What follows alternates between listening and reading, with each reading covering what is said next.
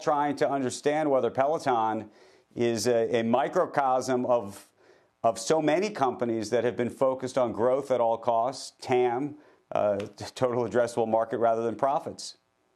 Andrew, great to see you. And obviously the reset in tech, when I was on with you guys last week, we talked about it, is the valuations got way ahead of where people's businesses are. And I think what you're seeing now, and I think you see it in the Peloton results, is people starting to get really real about their businesses. But I would say one thing: I think there's a chasm shift between, are you worried about the bottom floor of the market or, the top floor? And I think Peloton is actually a strong brand, and the people who use Peloton, love it. I've known John Foley for years. I think they did an amazing business story.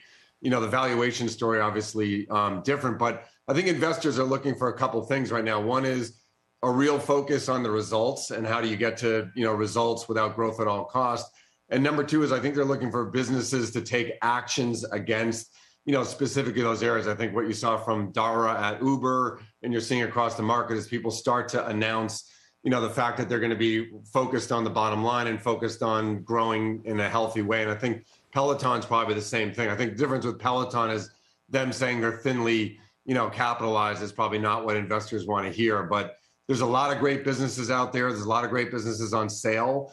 Right now you can buy Amazon at 2018, prices. Amazon's only gotten stronger since, 2018. So I think you have to separate the businesses into different buckets. And as an investor, even though you don't feel like buying now, you're getting to the zone where it's a great time to buy.